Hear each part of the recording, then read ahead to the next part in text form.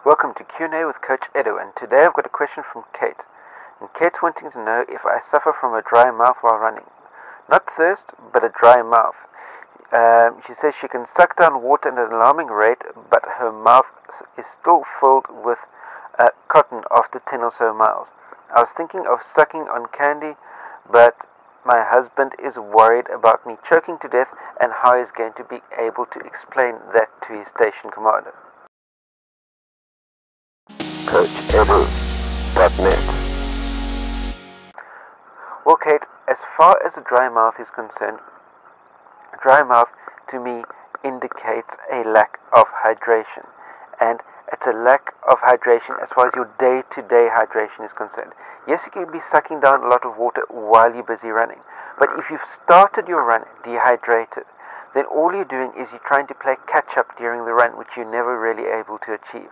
So make sure that you stay adequately hydrated all day long, day to day, even while you're not out running. And you should be going to the toilet, peeing every 2 to 3 hours and peeing clear.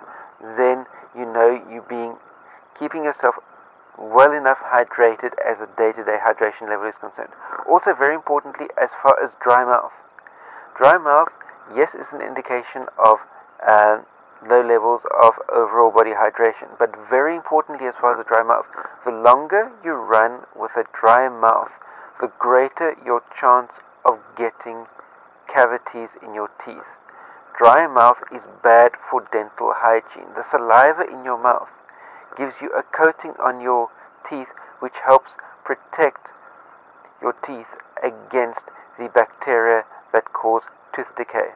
It's not so much the gels and sugars and whatever in the sports drinks that you drink that are this danger as far as cavities are concerned. It's running with a dry mouth, a dried out mouth, because there's nothing to protect against the bacteria, the acids, etc. eroding away at your tooth enamel.